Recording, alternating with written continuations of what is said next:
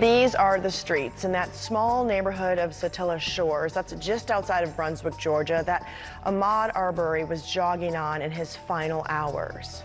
And from those streets to the county courthouse, one of the star witnesses in this trial won't even be able to take the stand. It's the video, the cell phone video that shows the last moments of Ahmaud Arbery's life. We continue our report tonight with Jean Casares. One of the most important witnesses of this trial is not going to be a human being on the stand, it's video. And that is going to be evidence. What we know about at this point, we know body cam of the officers.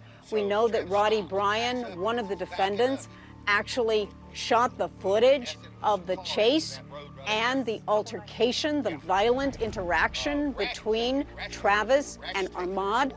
When I first saw William Bryan's cell phone video, I honestly thought I was seeing a lynching. I saw a man running for his life, being chased by men with guns in a pickup truck, and then killed. It was absolutely shocking. And you have to wonder if that video had never come to light, whether or not we would really be seeing homicide charges right now. Remember, the officers came on the scene after the incident occurred. We have blood on the McMichaels. We have a dead body, which is Ahmaud Arbery. Now what we want to do is we want to piece together the chronology as to when it happened and why it happened. You know where you got shot at, man? You shot on the front side too? Okay, all right. Dispatch 24, I need to know if you were involved. Negative. It's going to be a black male, middle of the roadway. Looks like about mid-20s. Choice. 136. Go ahead and start this way, please. We see all three suspects on the body cam. McMichael states in the body cam footage that Arbery was seen going into this house multiple times. And if he saw it happen, he would have shot him himself. A female police officer told Travis they're going to let them go home and change so that he can get cleaned up. Travis in this video is pacing around and he makes the comment, "This doesn't look good," because he shot a man. I told him stop, stop, stop till he hit me. I had nothing to do. There's nothing else I can do. I got you. Dispatch 136. Like I said, we're gonna take some photos of you and then we'll let you get cleaned up. I know, I can only imagine, like I said, everything's gotta be done right. I know, okay. I want it done right. I got you, so. This just doesn't look good. I mean, it just shot at me. The female police officer responded with something that was truly shocking to me as an attorney. She said, "Trust me, I can understand that." Last thing I've ever done what to do in my life. Trust me, can truly understand that. I'm playing with my kid. Next thing you know, this. By this time, I'm in the back of the truck. So the guy, I mean, he's looking dead at us, you know? I mean, he's like, from me to you. And he turns and he runs. Travis gets out with the damn shotgun and runs up there. And, you know, I said, "Travis, don't shoot, don't do anything." The guy turns and comes at him. And they start wrestling, and Travis shoots him around the damn chest. The guy was trying to take the shotgun away from him. He's got it on video. Okay. All right. Do me a favor, hang tight. Yeah, I ain't gonna. Let me go. I would like to get his blood on. I rolled him. I understand that. To check his pulse. Yep. Or didn't roll him. I pulled his hand out because he had his hand stuck up under his head. I pulled his arm out, and then I realized he didn't have anything in his hand, and saw that this ain't gonna last long. The chest cam footage from the police who responded to the scene shows a very casual interaction between these investigating officers, these responding police officers, and the McMichaels, especially Gregory McMichael, who of course is a former police officer. I was chief investigator with the DA's office for 23 years, so I know what you got to do. Yep. I know everything, you know. Yeah, we just you know, cover take our time. Cover all the bases. Exactly. Yeah, absolutely. We're here to help.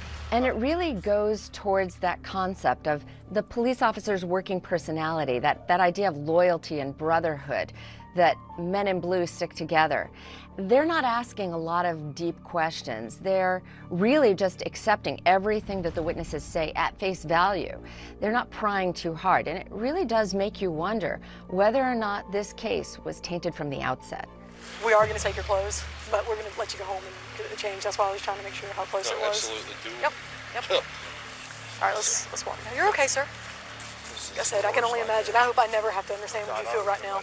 One of the most striking things about Ahmaud Arbery's death is that when the medical examiner made their ruling in this case, they listed his cause of death as a result of multiple gunshot wounds. And in his particular case, as played out on the video, you can see he's actually shot twice with a shotgun at close range. But I think one thing that is just striking in this autopsy report, because you hear about people getting shot and it's a bullet, this was a shotgun. And a shotgun doesn't operate with a bullet, it shoots with pellets. Pellets that go through your whole body. And the autopsy report collected these pellets and they diagrammed where the pellets were in his body. 2 of those shots were in his chest. They went through different parts of his lung. There was also a shot right above the palm of his hand. This denotes not only a struggle, especially that shot, but also the fact that Ahmaud was trying to take the gun away. The autopsy report includes a number of abrasions, but specific to the gunshot wounds, it talks about buckshot under the skin. Many of us have heard of things such as defensive injuries. Anybody that's watched any kind of forensic programming over the years. In this particular case, there's also a significant wound that's noted, a third one, which is referred to by the forensic pathologist as a graze wound or a shotgun graze wound to the right wrist, almost as if the wrist is being raised. Now, we don't know if this was in a defensive posture or if in fact it was just kind of naturally reactive, if you will, maybe while he's in the throes of death. But we do know this, it's a gaping wound which caused literally an injury all the way down to the bone in this particular case. In fact, if to be honest with you, if I could have got a shot at the guy, I'd shot him myself. The elder McMichael, Gregory, has blood on his hands. You have a dead body there, Ahmaud Arbery, and of course you have Travis McMichael covered in blood. He's the one who engaged in the actual shooting, and the police call it in, and there's no arrest made whatsoever until months later, as we now know, based upon public outrage and the release of a tape showing exactly what happened, and the public being just mystified as to how it could happen in the manner in which it did. The reaction is one of shock, one of disgust, one of disdain, one of what are we doing, one of did this need to happen.